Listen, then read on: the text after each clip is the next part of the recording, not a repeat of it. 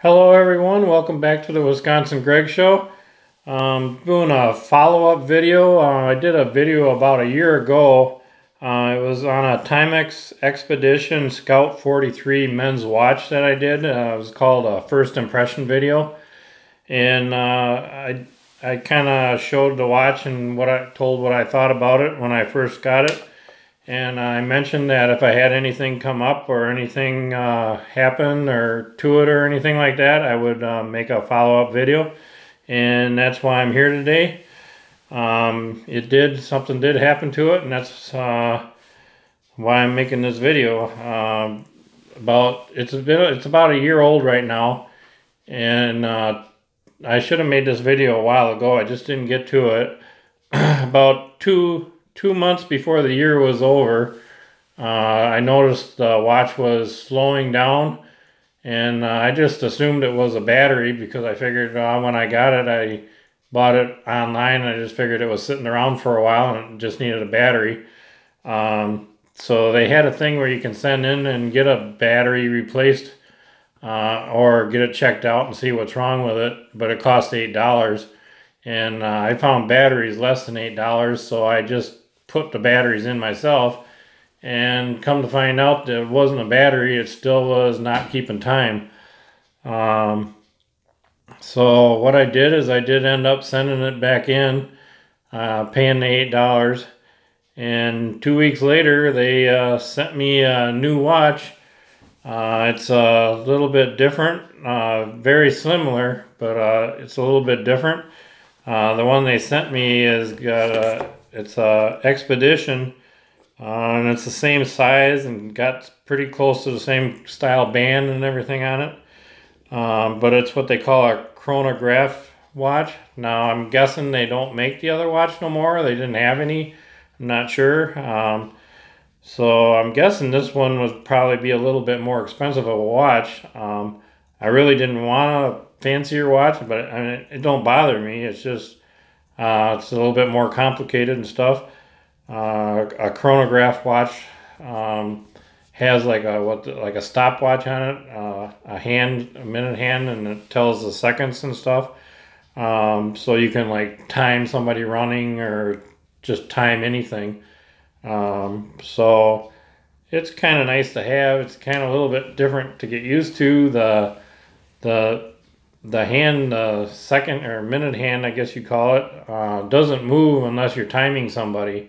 So like when it's just on the regular watch and you're not using the timer, it's stopped. So it kind of gives you the impression when you first look at it that it ain't working, but it actually isn't supposed to be working until you're timing somebody.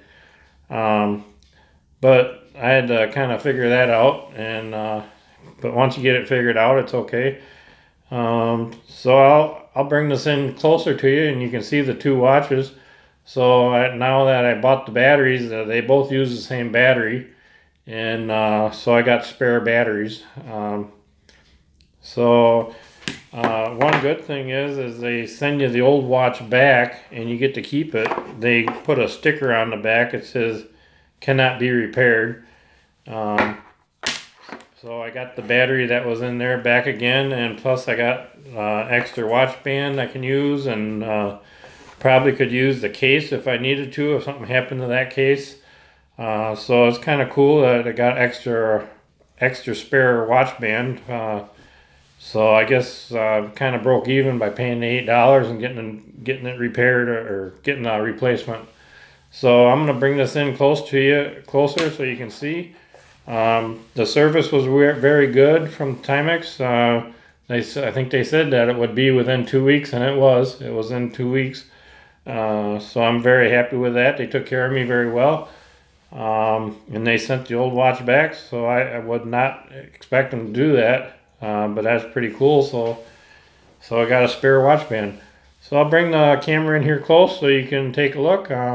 Just wanted to make this video so you can see what kind of luck I had with this watch, and eventually I'll probably do a review on the new watch that I got, the chronograph watch. It's an Expedition one, but after I keep it for a little while longer, then I'll probably do a review on that. So I'm going to get the camera now and bring you in closer so you can see the two different watches. Alright, here's the two watches. This one here was the old one that started slowing down and stopped keeping time. This one right here is the new one that they replaced it with.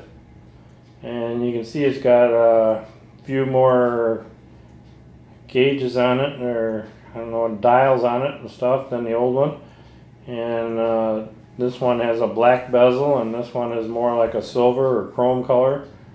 But the bands are pretty similar. One's a little bit darker than the other. But they're the same size and everything, so they would interchange. But just wanted to give you a close-up view here. And then after I keep this other one for a little while and see how it works, and I'll do a review on that. So if you got any questions, leave them in the comments and I'll try to answer them the best I can. I'm not a watch repair person or anything, but if there's something I can answer, I'll sure try to do that. So thanks for watching, everybody, and have a wonderful day.